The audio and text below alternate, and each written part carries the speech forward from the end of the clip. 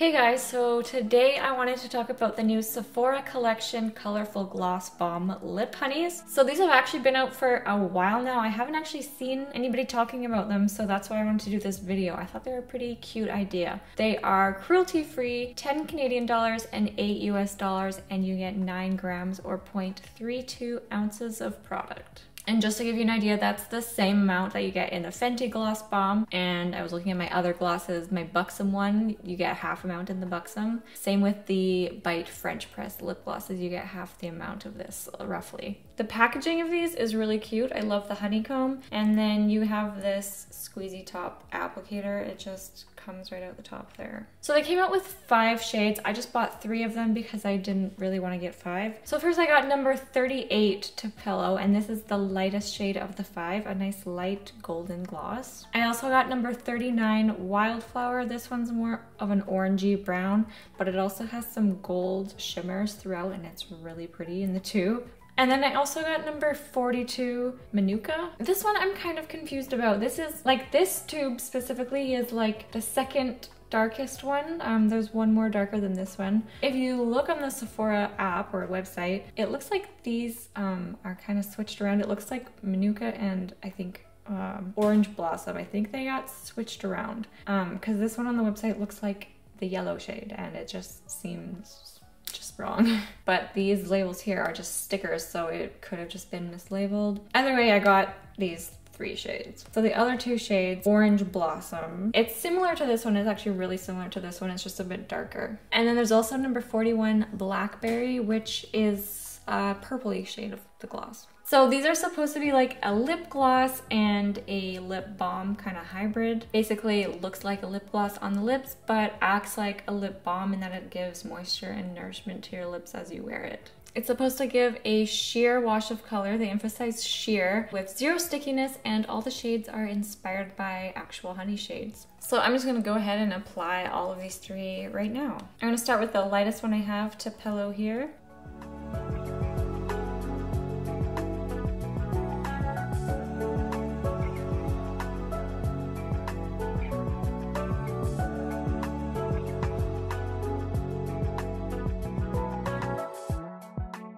So this is to Pillow on my lips. It pretty much just looks like a clear lip gloss. If you look really close, like an inch away from my face, you can see the tiny little gold flecks that are in there, but it pretty much just goes on as a clear gloss. Okay, next up I'm gonna try on Wildflower.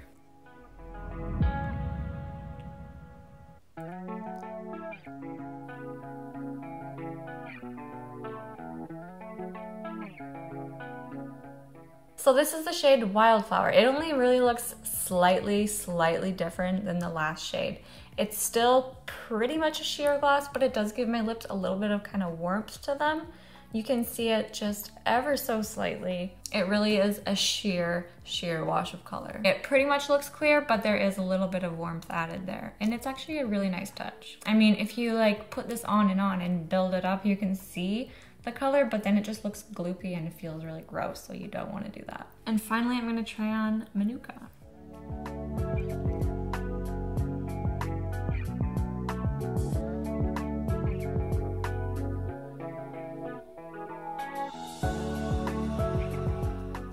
Okay, this one's Manuka on, and again, very similar to the other 2. There is a light wash of kind of brown color, which is pretty, but it's barely noticeable. And they did say it's a sheer color, so I can't complain about that. I just think there's not enough kind of variation in between the 3 shades. Even though they look really different in the tubes, they go on your lips very similar, so I don't think it's worth kind of buying more than 1 shade.